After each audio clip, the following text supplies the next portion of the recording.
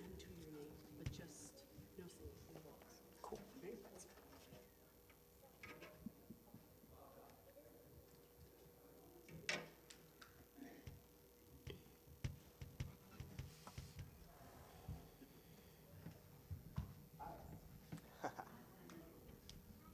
Good morning. Welcome to Back to Normal. With the volcano's gone. It actually exploded Friday.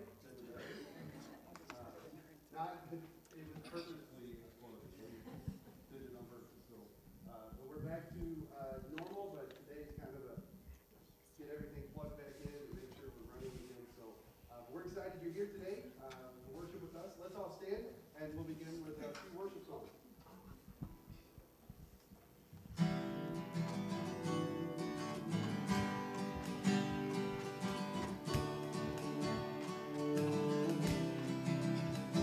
Even though I walk through the valley of the shadow of death, your perfect love is casting out fear.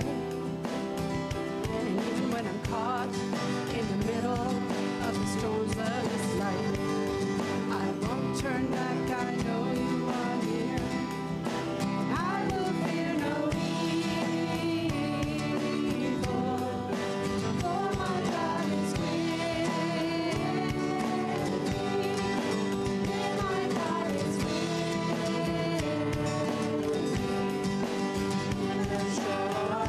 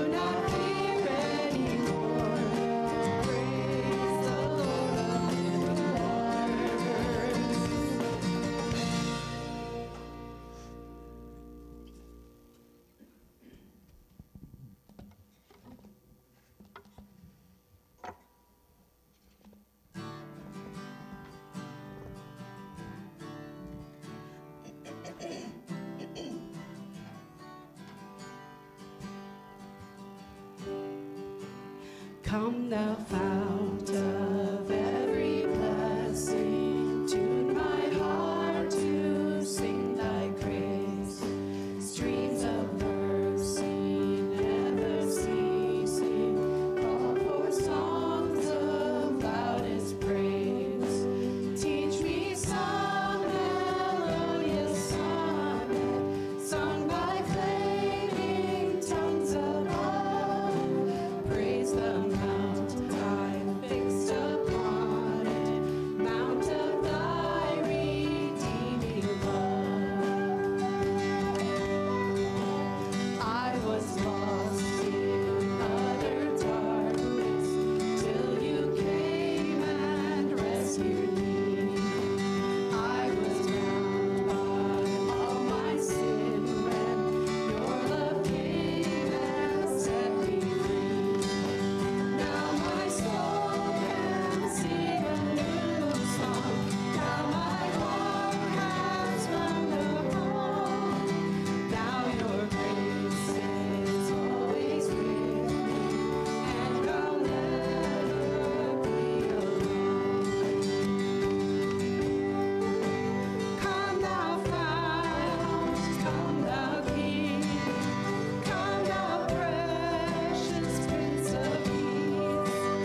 Hear your cry, to you we sing. Come thou fount of our blessing. Come thou fount, come thou fount, come thou King, come thou precious Prince of Peace. Hear your cry, to you we sing. Come thou fount of our blessing.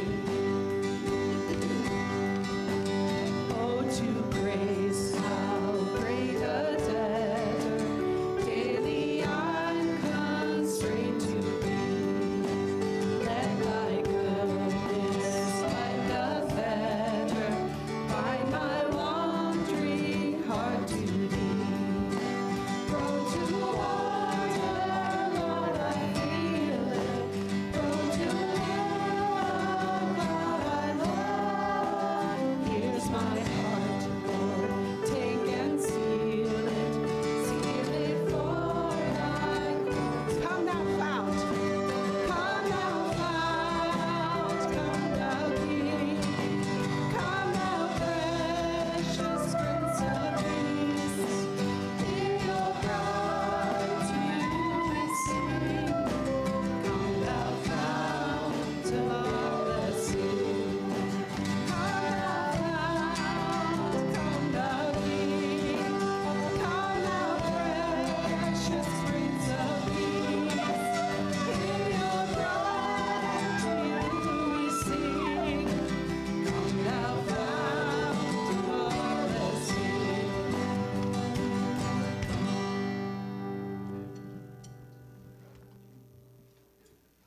God, this morning, Lord, we come before your throne, Lord, and we offer a blessing and worship to you. God, you alone provide us with, as the song said, the living waters, that we can have this eternal life. And we know that Lord, that you are working in our hearts and lives today. Lord, I pray that you will bless our time together, be with those who are joining us online or at home. And Father, I just pray that in all that we say and do as we gather together, may we bring honor and glory to you. It is in your precious and holy name we pray. Amen. Thank you. You may be seated. And children, you are dismissed to Children's Church. We're getting close to talking about the Exodus, and it's like whoosh.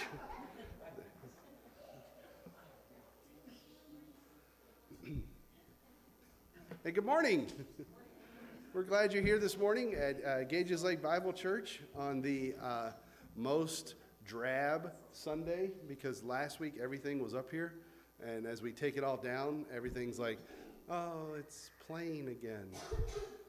So I tried to wear a red shirt, so you know you can at least have a little color up here. No, we had a great time last week at Vacation Bible School, and we averaged right around 40 to 42 each night. That was with a number of kids plus our workers. It was a great time.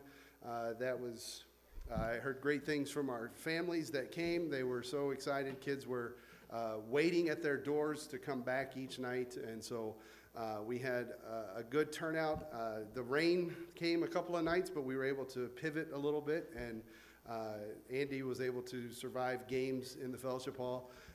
We had Fred and Ed up here at some point teaching Bible lessons. I don't know which one's Fred, which one's Ed, but they did a great job. And then we had some goofy guys doing some skits, stepping on bugs and stuff, and it was all kinds of fun. But it was great. I know my kids have been playing with their science experiments, and the crafts were fantastic. And I'm leaving out some of the snacks. All the snacks were great. And so a special thank you to all of those who helped make that a success, whether it be setting up decorations or cutting out things or wandering with kids to make sure that they didn't go into the street. We didn't have any go into the street. It was a great time. Special thank you to Cheyenne for leading that as she does. And so great VBS. And now it's summertime, so we're in the weeks of summer, and just a couple of announcements for us as we move through these few months. Today there is a baptism service right at the end of this service. So basically it will be at the end of this service we're actually taking communion together, and then we'll transition to baptism. And I invite you to stay and support these who are being baptized, and what a great opportunity for us to participate in two ordinances that God established, communion and baptism today. So that's today. And then as we go through the month, there's going to be not the normal routines of, the men's Saturday morning thing or the ladies, because it's summer and people are traveling and different things. And so please connect with one another outside of here. We would love to hear about people joining together. We have a few times during the summer where we'd like to all join together, but at least, they're not official like small groups or things like that. So stay connected with our church as much as you can. We would love to keep you connected. I wanted to announce the board meeting is 2 weeks from today, so not next Sunday, but the following Sunday. So board, you can plan to be here for that. Next Sunday is... What is next Sunday? It's Father's Day. Oh, yeah, right. Ooh, Father's Day. And all the dads are like, yay, a new wallet. I've been asking for a wallet for like 6 years, and I haven't gotten one yet. So, but Father's Day is next Sunday, and so I invite you to come and be a part of that. We'll have a special gift for all of our fathers and men who are here next Sunday. So we also have a special speaker next Sunday. We're continuing through Exodus, and Andrew Metzger is going to be bringing the message next week, and so my wife and I will be out of town to visit some of her family. So if you could make plans to be a part of that. He's continuing in Exodus. I think he's got a great sermon title, working sermon title. We're figuring it out, so it'll be a lot of fun next Sunday for Father's Day. So there you go. Thinking of other announcements, I don't think there's any. Prayer service today at 4. So if you are wanting to join us in prayer, we're having a prayer service today at 4 for those who are here. There was something that was on my mind. Oh, July, the month of July, we have a sermon series called Little Stories, Big Impact. So each week we're breaking from Exodus, and we'll go into a couple of little smaller Bible stories, but how they still make a big impact on our living. I think we've got one that's going to be on Esther, one that's going to be on Jonah, one that's going to be on Ruth. We've got Stephen. So there's the month of July is going to have a break from our Exodus series.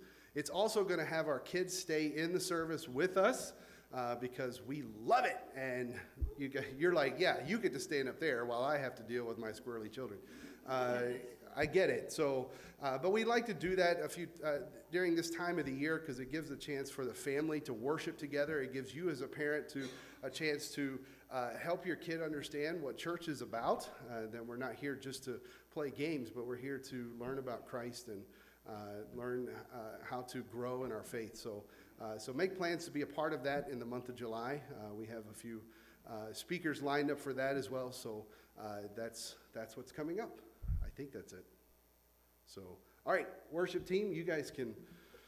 It's getting bigger every time. Like, I feel like next week we're going to have 10 people, and the week after that, 15 people. And it's like, I had the whole church up here singing to know. But no, I'm thankful for those who are joining us for our worship team. So let's stand together, and we're going to sing a hymn. It's a hymn. It's a gospel song. There's power in the blood. After we sing, you can remain standing for our scripture reading.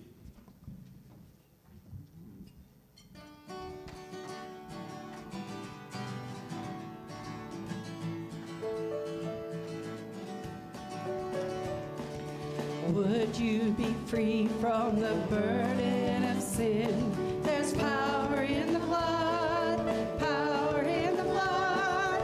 Would you or evil a victory win? There's wonderful power in the blood. There is power, wonder-working power in the blood of the Lamb. There is power, wonder-working power in the precious blood of the Lamb. Would you be free from your passion and pride? There's power in the blood, power in the blood. Come for a cleansing to Calvary's tide. There's wonderful power in the blood. There is power, wonder-working power in the blood of the Lamb. There is power, wonder-working power in the precious blood of the Lamb. Would you be whiter than snow? There's power in the blood, power in the blood.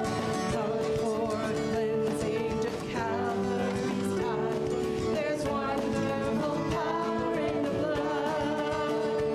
There is power, wonder-working power in the blood of the Lamb.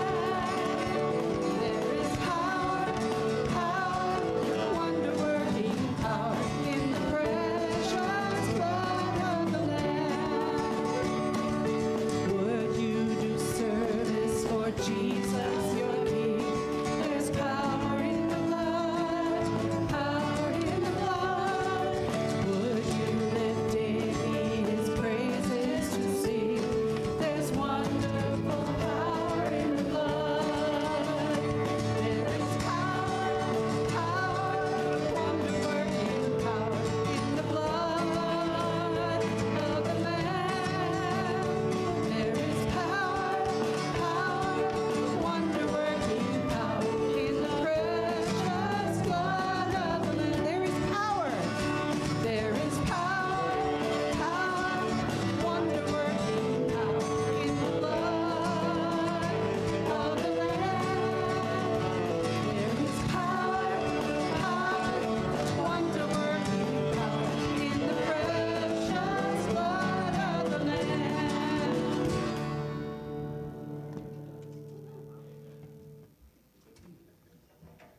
Remain standing, and if you would, you can open your Bibles to Exodus chapter number 12. Exodus chapter number 12. And our scripture reading this morning will be verses 1 through 13.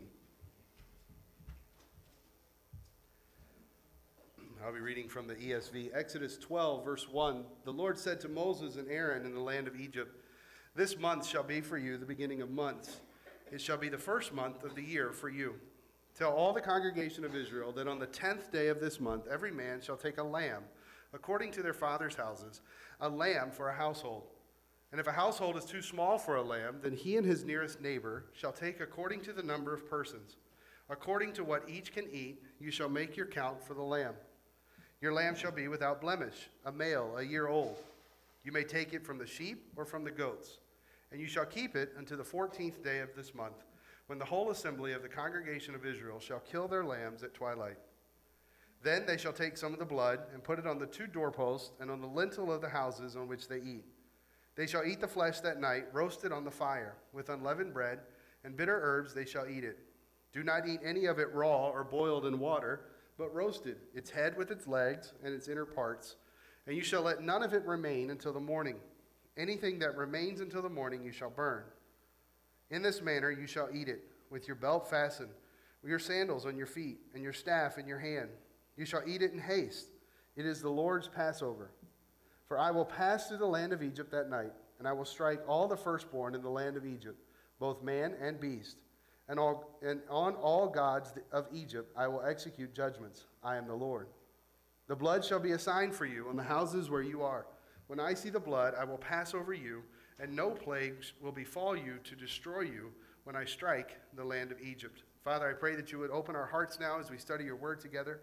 Lord, encourage us, Lord, but also challenge us to grow and to walk in a deeper way. We love you, and we praise you today. In Christ's name, amen. Thank you. You may be seated. And I know some of you are thinking, wait, didn't we read this before? I mean, it sounds familiar to us. I remember hearing it last week, and if you are not mistaken, you read it the week before. I promise you, Andrew's not reading it next week. Actually, you probably should. That would be fun. Anyway. No, this morning we're actually entering the third week in this passage of Exodus chapter 12. And I know you might be thinking, oh, we got stuck. Like, what happened here? There's so much that I believe is important for us as we go through this book together. Of course, remember, our series is called Shadows of Jesus Christ, and we're studying this Old Testament book, but we're looking at it with New Testament glasses, and we want to see, how do things point to Jesus? That the hero of the story, the hero of Exodus is not Moses, the hero of Exodus is not Israel or anyone else, that it's God and God alone. And specifically, it's pointing us to Jesus Christ, that God wants us to know him, he wants us to worship him, as John says, in spirit and in truth, and he wants us to know who his son is. And so we've sort of slowed down, you could say, it's been a month, right? We've slowed down here, and we've kind of come to this screeching halt. Because this really is the climax of the first part of the Exodus, isn't it? Like, this is the moment that we've been leading up to throughout these first 11 chapters. We've established who Israel was. We've established who Egypt was. We entered Moses' time, and we've seen all of these different plagues. And God has demonstrated over and over and over again that he alone is the true God, and that there's no one that's going to stand before him. And we've seen this phrase over and over again, that you may know, that Egypt may know, that Pharaoh may know, that Israel may know, that you and I may know who is the Lord. And so now we're here in this third week in this passage, and the New Testament events, as you noticed the last couple of weeks, that kind of coincide with this first Passover. I had several people actually tell me last week that, man, you should have done this on Easter. And to which I said, yes, I should have, but we were at the plague of frogs at Easter. And I don't really think frogs fit with bunnies and chocolate. And, anyway. Well, here we are, chocolate frog. Like, no. Here we are. And honestly, listen, I'm going to make this little cop-out statement, right? Shouldn't we celebrate Easter throughout the year? Should I say it again? Should we celebrate Easter throughout the year? Yes. I mean, Jesus is alive, right? I mean, when I mention Easter, okay, I'm not referring to the bunny or the egg. Now, however you guys do the bunny, we do the Easter egg. We don't really do the Easter bunny thing, but we do the Easter eggs and the chocolates. But really, the focus of Easter is what? The crucifixion and subsequent resurrection of Jesus Christ. Like, that's why we celebrate it. And I'm not sure if you figured it out or not, but if you've ever studied this, actually the two calendars that we have, like we have a Gregorian calendar and the Jews have their own calendar. The Passover and Easter don't always coincide. You ever get confused on how Easter falls? Like it's like they just pull it out of a hat. Like, oh yeah, this one's a great one. No, there's actually a whole system to figure it out. Does anybody know the system? A couple of people. Here, I'll give it to you, so that way you can know when Easter is forever and ever, okay? The calendar is this. It's the first Sunday after the first full moon after the vernal equinox. It sounds like a government put it together. Like it's anywhere from the end of March to the middle of April. This year it was like April 17th. And that's what it is. So the first vernal equinox is like March 21st or 20th. Anyway, whenever that happens, and there's a full moon after that, and then the Sunday after that. What?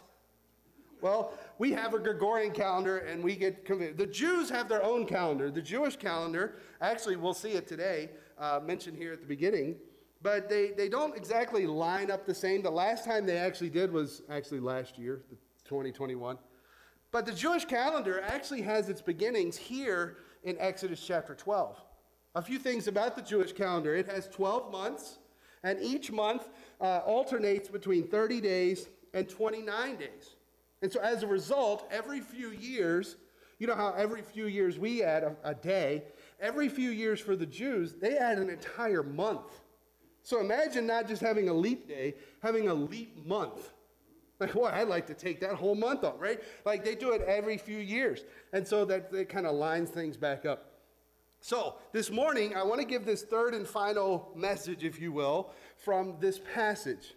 And as some of you are thinking, are we ever going to move on? We will. We are. But I really felt led to kind of dig into this section because I feel like that this, as I said, was the climax of the story. And what we've been doing is pulling back layers and seeing what is God trying to show us. 2 weeks ago, we talked about the problem of Passover. That was that Israel was just as sinful as Egypt was, and Israel needs deliverance in the same way. We saw that in verse 13 where it says, "This will be a sign for you. And when I see the blood, I will pass over you, so that no plague will befall you to destroy you." Israel needs God to give them a rescue out from under the wrath that they deserved. And then last week, we looked at the second point, which was the provision of the Passover. And we focused a lot on the lamb itself, the Passover lamb, the blood that was shed. In order for the destroyer to pass over the home, they had to put the blood on the doorposts. There was this innocent death, if you will, for the guilty. So this morning, our third and final point, I titled it The Power of the Passover, because what is the result of this? What did Israel receive because of it? And what do we receive subsequently because of the death of our Passover lamb, Jesus Christ? Okay? 3 short things today as we go through this. The first thing that I noticed that Israel received was a new beginning. A new beginning. Look with me at verse number 1. The Lord said to Moses and Aaron in the land of Egypt, "This month shall be for you the beginning of months. It shall be the first month of the year for you." Right here at the beginning, we've read this several times, it says that God gives them a new beginning. This is going to be their new year, if you will, and that this is going to be the first month of their new year. The Jewish calendar starts right here, and their first month is called Nisan, not the car, okay? Nisan means first fruits. And for them, it signified, for the Jews, that this was the first month of spring. Okay? And this is how the Jewish calendar would come about. But what does this mean to have a new beginning for the Israelites? Well, let's put ourselves in the Israelites' position. This means for the first time in 400 years, the Jews were going to be able to make time, if you will, according to God's calendar. Like, let's think about this. They have been slaves for 400 years in Egypt. Slavery is not something that you measure time by. It doesn't give you time off. Like, okay, we worked Monday through Friday, it's the weekend, and now we get the time off. No. Okay, well, we saved it. We worked really hard for several months, and my family's going on vacation now, so here we go. No. Oh, we get, it's Christmas. They wouldn't have Christmas. Anyway, it's Easter, or it's Labor Day. For the slaves, every day was Labor Day. Or whatever Casimir Pulaski Day is. I'm sorry, I'm not from up here. No, this is slavery. This is something that means that each day just sort of bleeds into the next day. And each week bleeds into the next week and into the next month and into the next year, into decades and centuries. It's one giant blur that has no end. Don't worry, it's just the pump for the baptism. It's keeping it warm. We could turn it off, but it's fine. This was a new beginning for them. Until, listen, everything is kind of just blended together until God comes along and says, listen, I'm going to start something new. You're going to now mark time in a brand new way. This is the end of your former life as you know it. This is the beginning of a brand new system for you. Now skip down, if you will, to verse 3. It says, tell all the congregation of Israel that on the 10th day of this month, you'll take the lamb. And if you skip down to verse 6, you shall keep it until the 14th day of the month, when the whole assembly of the congregation of Israel shall kill their lambs at twilight. Moses calls Israel here, or God, through Moses calls Israel this congregation, okay? And as a matter of fact, this is the first time it's mentioned. If you go back into Genesis, all the way back to Genesis 1, and you read all the way through to Exodus 12, this is what you'll find. The people of Israel, before this point, are referred to as the children of Israel, the sons of Israel, Hebrews. This is the first time in Scripture where they're actually called a congregation. That is, they're given this identity, if you will, of a community, a new community. And so their calendar and their identity go together. As a matter of fact, we still live this way. Like if you looked at if we were able to lay out your calendar, and if you looked at my calendar, or perhaps we looked at one of the calendars of different cultures, what we would find is there are different celebrations. Like maybe you're Jewish and you celebrate Yom Kippur. Maybe you're from Arab nations and you celebrate Ramadan. Maybe there's a Christmas in yours. Like much of what is on your calendar tells us something about your identity. Casimir Pulaski Day tells me you're from Illinois, and apparently Polish. Okay, what God is doing here with Israel is he's giving them this new beginning, this new identity, this new sense of time.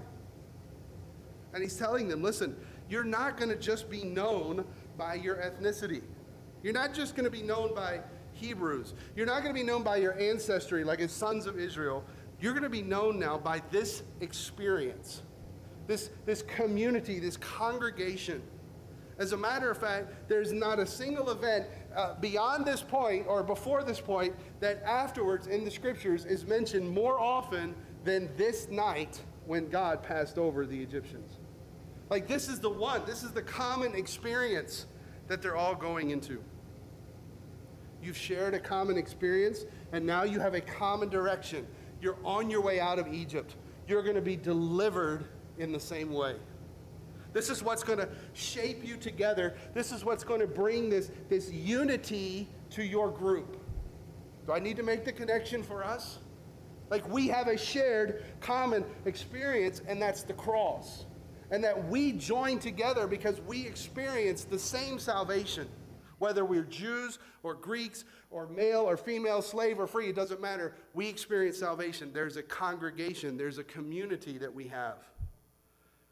Look at verse 4. God is already building the unity here. Look at verse 4. It says, and if the household is too small for a lamb, then he and his nearest neighbor shall take according to the number of persons. According to what each can eat, you shall make your count for the lamb. We mentioned it last week, but I wanted to bring back here that each family was told, listen, on day 10, go get a lamb for your family. And the point is that you're going to have to eat the entire lamb. There's going to be nothing left. And that means that if I'm a young husband and I have my wife and we can't eat an entire lamb, what we would do is we would go and find a neighbor, a family friend, or another person, another couple next door, and we would join in with them, okay? It's not a bring your own lamb party. It was we share together in this lamb eating together. Listen, this is what God does. This is a new community that God is forming. That God comes and he gives people now this fresh start, this new beginning. It's a new identity, and we're a new community together. This is not a witness protection program, okay, where you get a new identity and you go and you... No. Like this, you're still you, but now your identity is what Paul says, is in Jesus Christ. I mean, how many of us long for this? I wish I could have a start over button. I wish that I wasn't defined by something in my past. I don't want to be known for a conversation that I had 10 years ago. I don't want to be known by this text that I sent out and I regret. I want to start over. I want something new. See, we live in a culture today where that's not possible. There's no forgiveness in culture. I heard this story once. A boy had gossiped and had damaged a relationship, and he went to the wise man of the village and he said, what do I do? I want to make this right. And the wise man said, here, take this bag of feathers. Apparently he had a bag of feathers. He said, take this bag of feathers here, and I want you to go through the village and I want you to scatter the feathers out everywhere you go. And so he does. He goes and he scatters the feathers everywhere, and he comes back and he goes to the old man and he says, okay, I've done that. Now the old man says, now go back and I want you to pick up every single feather. Pick them all up. Of course, you can't do that, right? The old man said, so it is, my son. You can't undo what you've done. Like, that might be helpful and sort of true, right? You can't put the toothpaste back into the toothpaste tube. But don't we all long for that? Like, don't we want to know that there can be a change? There can be something that I'm not defined by this anymore? I mean, I might not be able to pick up all the feathers. But the point of what the Bible teaches us is that God picks up the feathers. That God gives you a fresh start. And that he gives each one of us a fresh start if we simply believe. Paul tells us in 2 Corinthians, if anyone is in Christ, he is a new creation. The old has passed away. The new has come. Listen, there's forgiveness. There's this newness that we have. And as Christians, those of us who are in Christ, God has rescued us from the slavery of our past. And we've kind of come out from under bondage to Satan. And we don't have to be defined by that anymore. We've now been set free. No, Christianity doesn't erase your past. But what Christianity says is this is not how you are defined.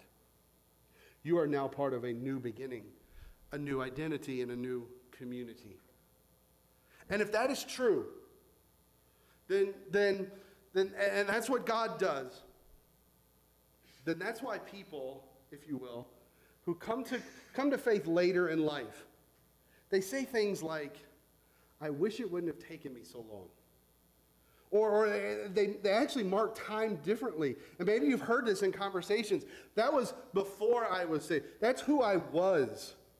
Like I'm now a new person. They have a new beginning. The second thing that the Israelites have is a new freedom. Look with me, if you will, in verse number 11. A new freedom. Verse 11, it says, in this manner you shall eat it. With your belt fastened, your sandals on your feet, and your staff in your hand, you shall eat it in haste. So, we know the story. They were to take the lamb, they were to keep it for a few days, and then they were to slaughter the lamb on the 14th day. And then the Bible says they were to drain the blood of the lamb, and they were to put the blood on the doorposts, the two doorposts, and then across the top. And then it says they were to take the lamb, and they were to roast it. Now, I'm a food person, and I'm hearing this going, ooh, that sounds good, right? Boiled lamb. Ugh. I like hot dogs roasted, okay? I'm not a boiled hot dog fan. Is anybody in the same camp as me? Like, okay, thank you. Those that make them black on the outside. Sorry, I'm digressing. They were supposed to eat the lamb. But notice what it says, that they were actually supposed to dress.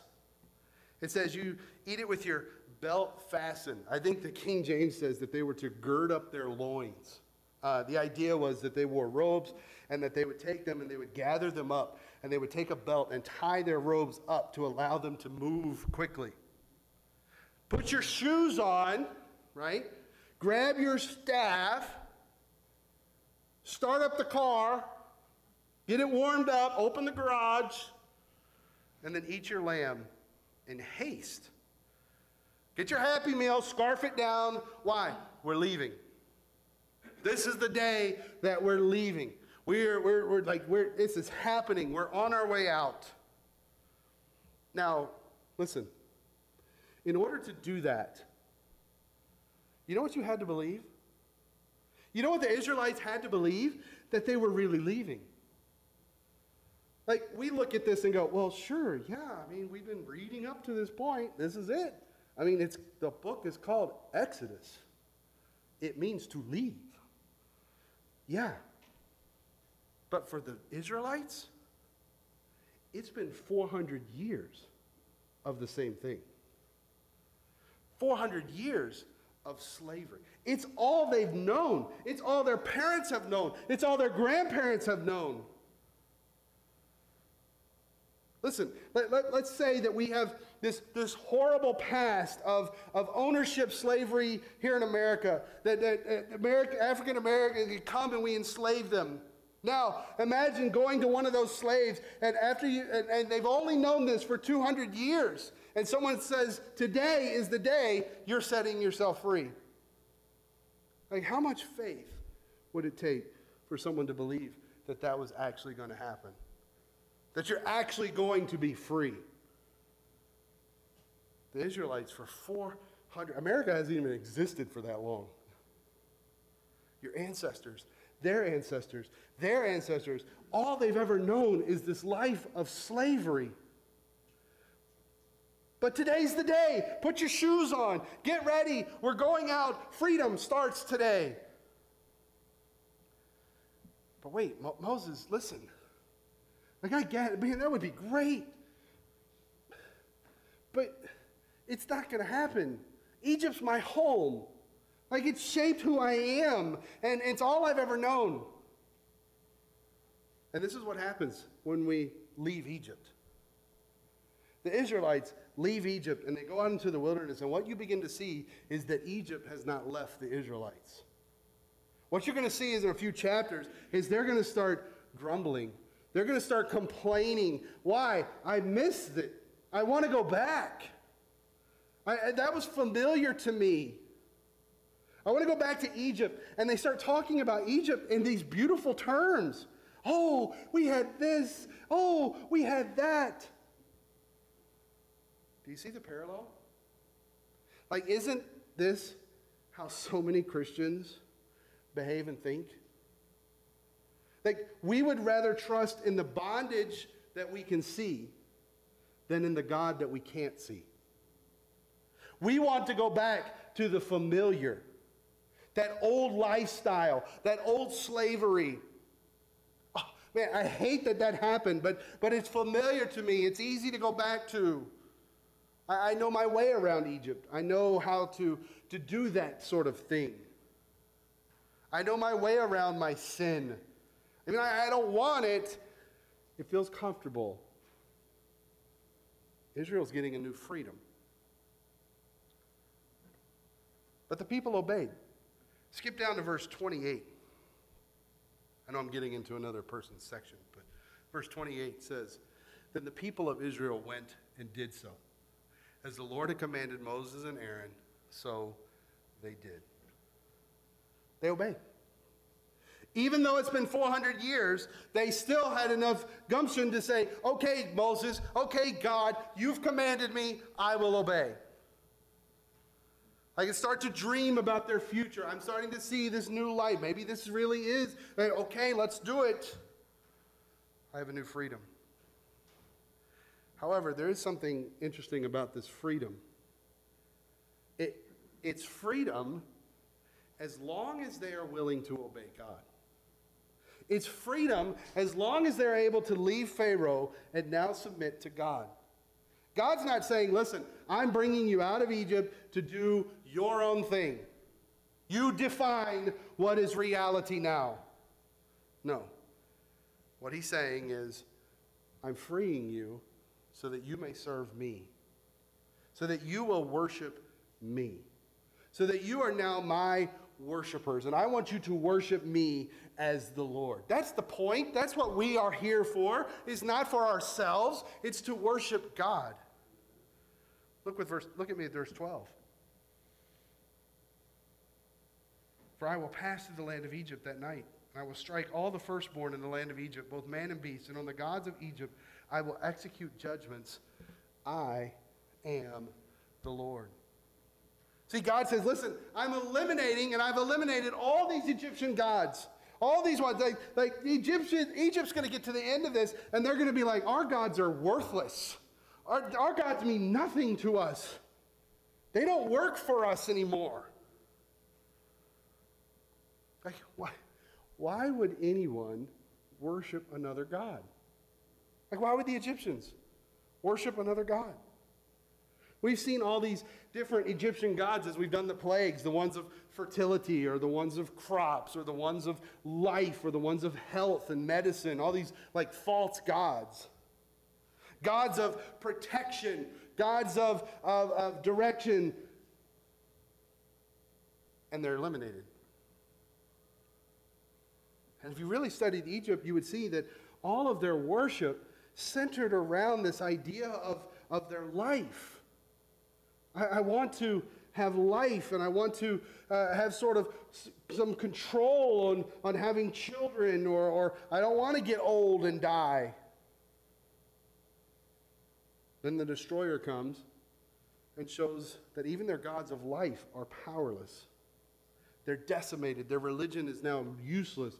Their gods are gone. This is the end, if you will, of that kind of worship. For you and I this morning, listen, everything that we run to, everything that we go to that is not God, but it's all about giving us life. It's all about making life more abundant. It's about escaping death. And if I could say this, in America, we have this worship of youth. I want lasting youth. I want to stay as young as possible for as long as possible. I want health. I want happiness. I want to avoid diseases. I want to avoid death. And so what do? We go to these gods in order to give us life.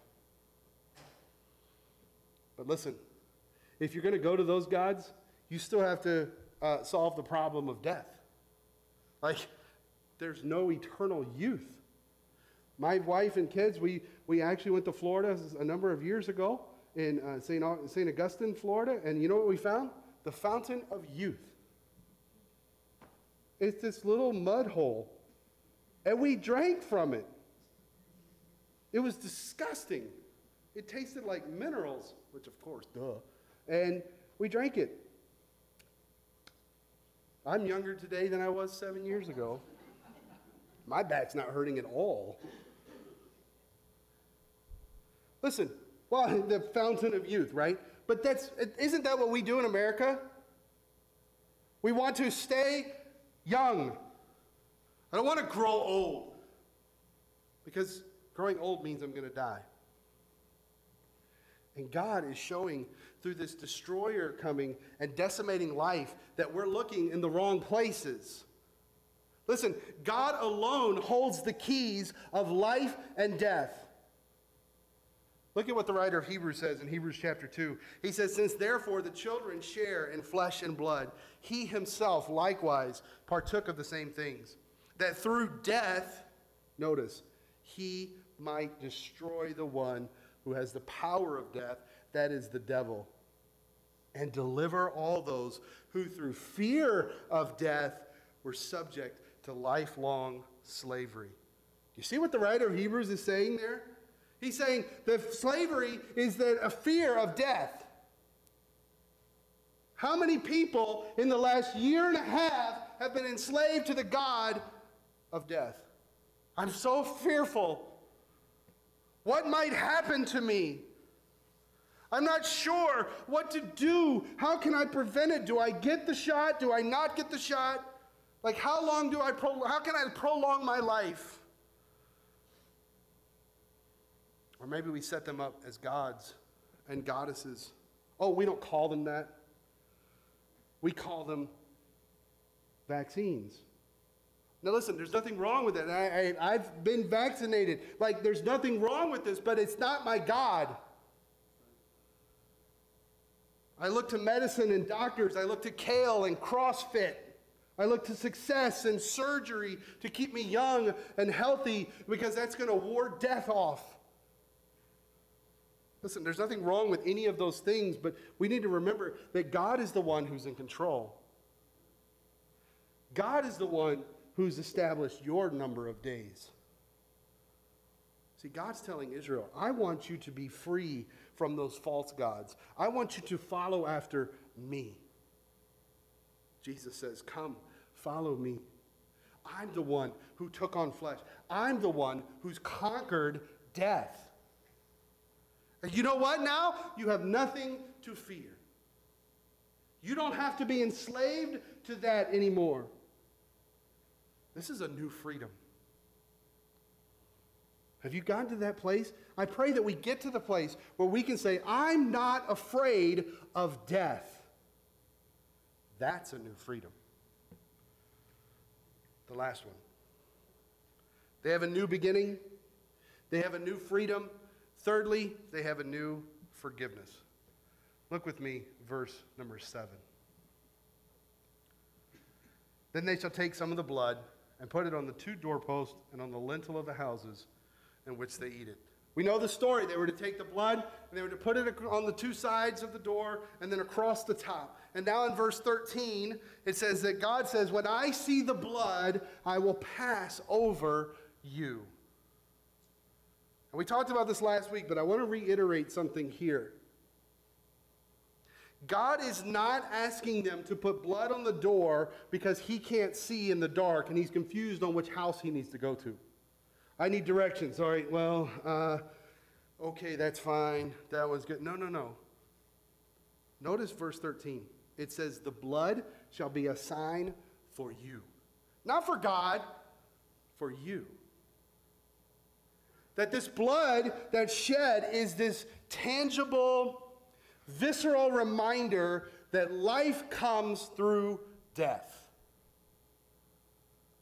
That they're going to look at this and they're going to realize, I lived tonight because something died and that's blood is on that door. I'm rescued by the blood. We just sang the song, there's power in the blood.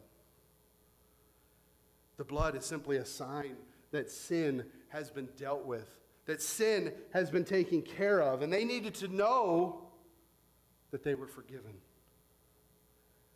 And how do they know that they're forgiven? The blood has been shed. So, Christian, what do?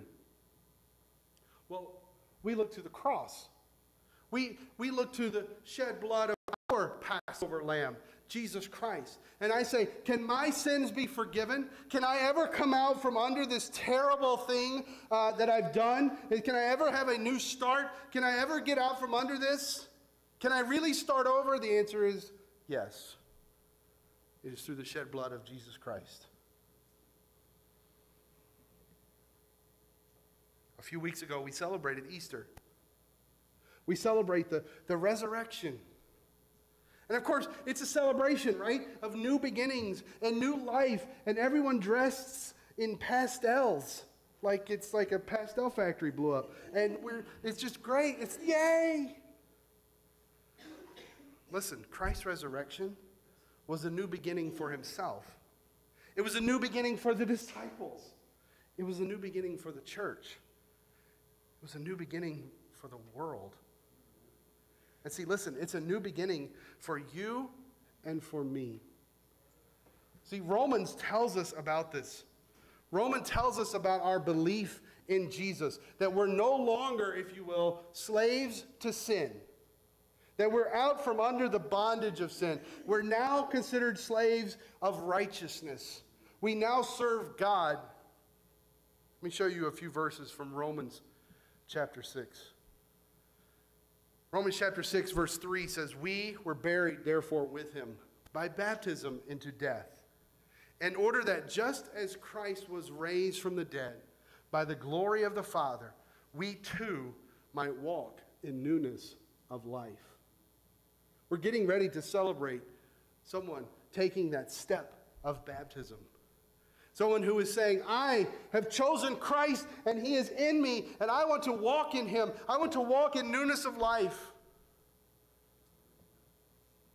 Verse 6 and 7, Romans 6, we know that our old self was crucified with him in order that the body of sin might be brought to nothing, so that we would no longer be enslaved to sin. For one who has died has been set free from sin. Do you see that? Verse 17 and 18, thanks be to God that you who are once slaves of sin have become obedient from the heart to the standard of teaching to which you were committed. And having been set free from sin, you have become slaves of righteousness. Listen, every year we hear the story of Easter. We hear the story of Christ's resurrection over and over, time and time again. We hear the message about Jesus. We hear the message about the cross. We hear it at Easter. Sometimes we hear it at Christmas. We hear about it. We sing about it all the time. Do you know why? The Passover would be celebrated every year for centuries. And it was done for them to remember what God had done for them. Do you know why we need to hear the story of Jesus and the cross over and over and over again? Because how many of us blew it this week? How many of us sinned this week? How many of us sinned today? Even those of us who claim the name of Jesus Christ, how many of us didn't live a perfectly consistent life? How many of us still sin? This is why we need to hear the story. This is why we need to come back again and again. Because we fall into these sin patterns. And we fall back into regretting. We fall back into, boy, I wish I could go back to that. And we need to be reminded, listen, you have a new beginning. You have a new freedom. You have a new forgiveness. Christ is our Passover lamb. And he offered himself up for us. As a matter of fact, by rising from the dead, unlike the Passover lamb, which did not rise from the dead, Christ's resurrection from the dead confirms to us that everything he said was true, and you must believe it. It also confirms for us that God vindicated Jesus and accepted him as the final sacrifice. Now there doesn't have to be a sacrifice for sin again. You can't pay for your sins. Only Jesus can. And listen, when God comes back, one of two things will be true. Either you have taken shelter under the blood of Jesus, and you have said, Jesus, you have covered my sins. You have taken my sin, and you will be saved. Or when the Lord comes back, and that's not you, you will spend eternity paying for your sins. Listen, there's only two choices. What you're being offered is a new beginning, a reset, a new freedom. Freedom out from under the bondage of sin and freedom to serve our God and Savior. And you've been given a new forgiveness. That's hard for me to imagine anyone that will look at that and say, I'll pass. I don't want a new beginning. I don't want freedom. I don't want to be forgiven. Israel here, it says that they, verse 28 again, that they went and did so. That they took shelter under the blood of the Lamb. And for us this morning, it is saying this, Jesus Christ, you have paid for my sins. And now today, it's the first new month. My calendar starts over. I was this. Now I'm a new creature. That can be you today. Let's pray. God, this morning, Lord, you are a holy, holy God. You have given us life and breath. God, today we need you. We need to be reminded, Lord, that you alone have offered us the true gift of salvation. That your Son, Jesus Christ's blood was shed on our behalf.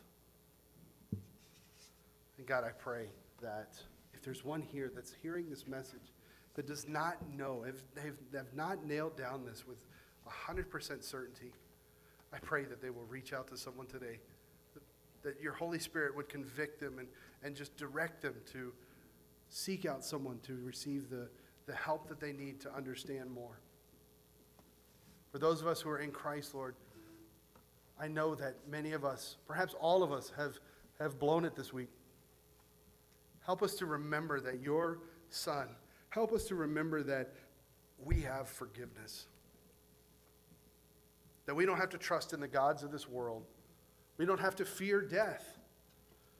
Because ultimately we serve the one who defeated death and the one who's given us eternal life. We love you. And we praise you today. It is in your precious and holy name we pray. Amen. I'm going to invite the elders, if you would, to come forward, and Ken, too. We're going to enter into a time of communion, a time of remembrance. I'm going to move down. Is this still on? Yeah. In our church, every month we take a few moments to remember the sacrifice of Jesus Christ. We participate in what we call the Lord's Supper, time of communion. In our church, we believe that these are crackers and it's grape juice, and that's what they are. But they are simply symbolic of Jesus' broken body and his shed blood. And that those of us who are believers in Christ do this to remember him. In 1 Corinthians chapter 11, Paul writing says, "For I received from the Lord what I also delivered to you, that the Lord Jesus, on the night when he was betrayed, took bread. When he had given thanks, he broke it and said, 'This is my body, which is for you. Do this in remembrance of me.' The same way also he took the cup after supper, saying, 'This cup is the new covenant in my blood. Do this as often as you drink it in remembrance of me. For as often as you eat this bread and drink the cup, you proclaim the Lord's death until he comes.'" We do this to remember him. We're returning to our normal pre-COVID communion. If you are feeling more comfortable, we do have some individual supplies out there for those that would like it. But we're going to go ahead with the bread.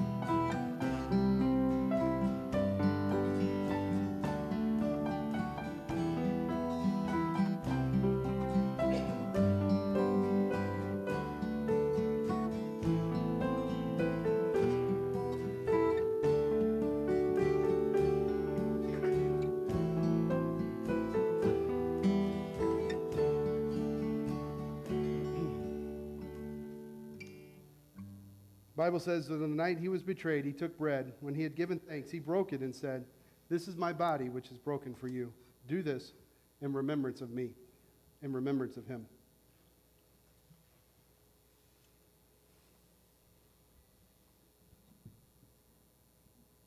I heard it shared once that if you looked at the door of the home and you had blood on the left and blood on the right and blood on the top, that naturally as they put the blood on the top, there would be blood on the bottom, and it would create the picture of a cross. Because the cross, the shed blood of Jesus, when we read in Hebrews, we find that the blood of animals couldn't save. It couldn't cleanse their conscience. Only the blood of Jesus. And so we take this cup of juice to remind ourselves of the shed blood of Jesus.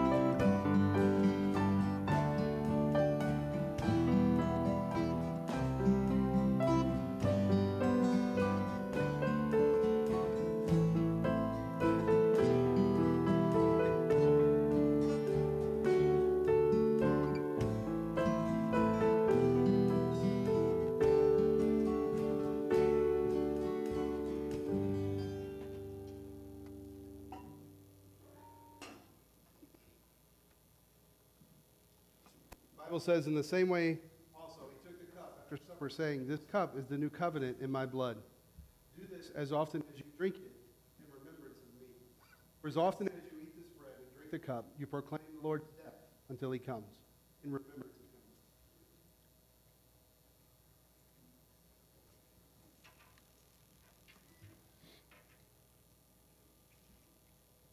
The Bible tells us that Jesus, when he was, after he rose, that he was on his way back to heaven, and he talked about how they were to do things. One of them we just partake of. The other one is found in Matthew chapter 28, where he tells his disciples to go and make disciples of other people, to baptize them in the name of the Father, Son, and the Holy Spirit. And in Romans chapter 6, Paul goes into talking about that baptism. We just read the verses from it, and I want to go back to it. What shall we say then? Are we to continue in sin so that grace may abound? By no means. How can we who died to sin still live in it? Do you not know that all of us who have been baptized into Jesus Christ were baptized into his death? We were buried therefore with him by baptism into death, in order that just as Christ was raised from the dead by the glory of the Father, we too might walk in newness of life. And we celebrate those who make that choice to be baptized into Jesus Christ. Baptism doesn't save us. It is simply in obedience to what Christ has told us to do. And it is a public demonstration, a public proclamation for someone choosing to walk with Jesus Christ. And so those that would like to go get ready for that can. And we're going to sing a few songs. And I'm going to slip to the back, and then we'll celebrate those who have been baptized. Just the two? Yeah. So Jesus strong and kind.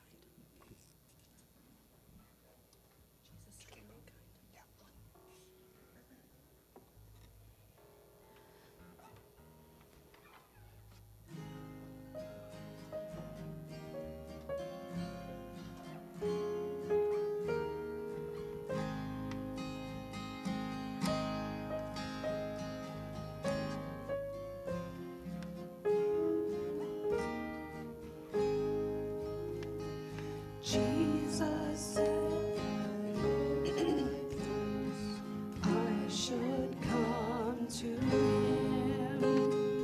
No one else can satisfy. I should come to him. Jesus said, if I am weak, I should come to him.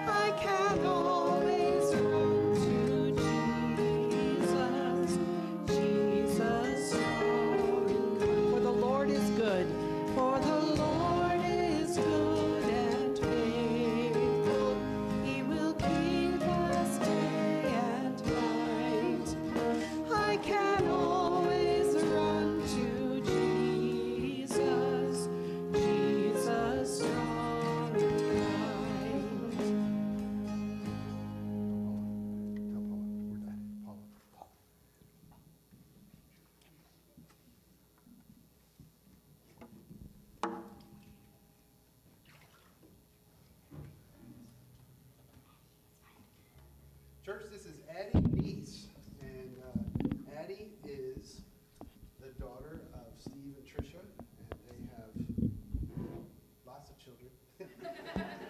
She's number 2, but the first girl. And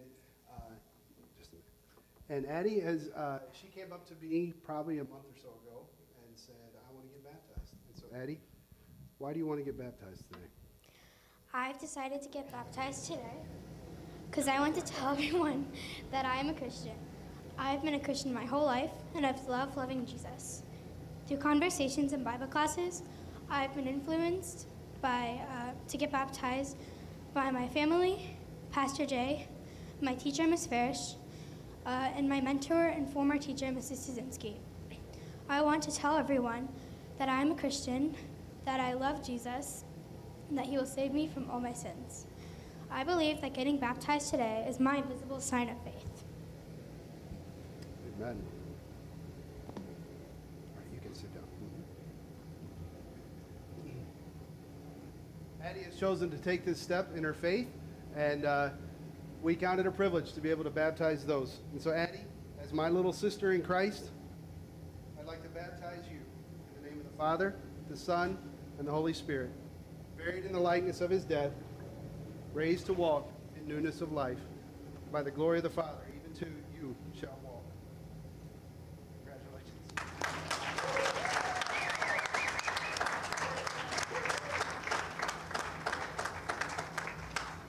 And it's appropriate at this time to sing the song, I Have Decided to Follow Jesus. And we're going to sing that song together, and we're going to continue to celebrate those who have received Christ.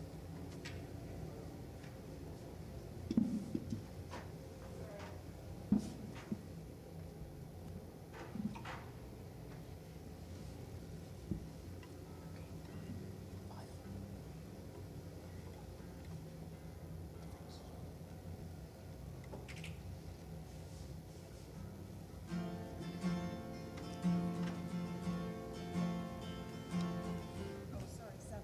Yep. Sorry. Okay.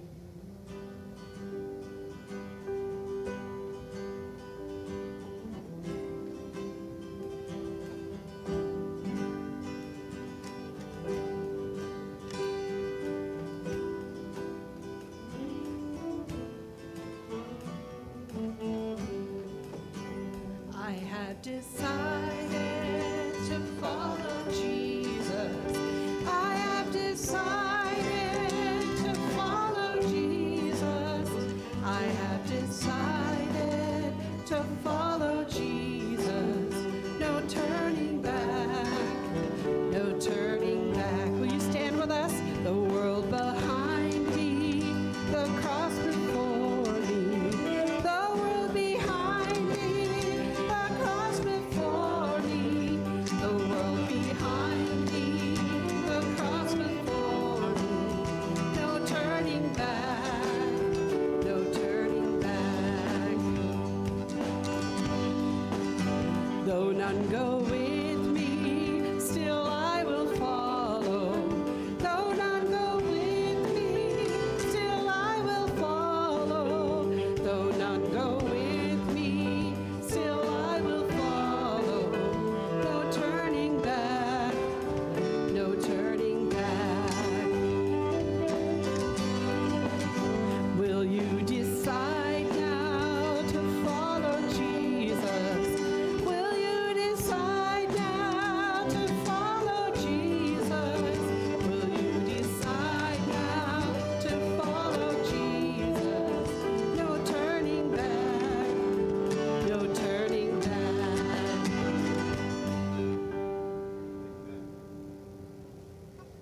We're going to be closed in prayer, and then after we close, in the back, we have some cake in celebration of Addie, and so we invite you to join us back there as we can congratulate her on her step of faith, and as we encourage her. And can I challenge you as a church to continue to lift her up in prayer and support, and let's join as a community, and let's see these young people continue to walk with Christ.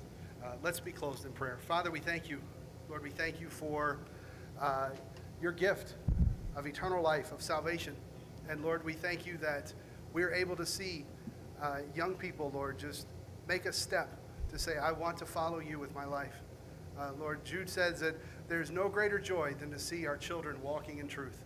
And Lord, I thank you so much for the Leach family, and I pray that you would empower your spirit within them as they continue to train Addie to walk. And I pray that you would challenge us as a church, as a community, family, friends, those who have joined us today, close personal people in Addie's life. And I pray that we would continue to see your spirit doing great and mighty things in her life, as well as ours as we seek to help her. We love you so much, and we praise you today. In Christ's name we pray. And all God's people said together, Amen. Amen. You are dismissed.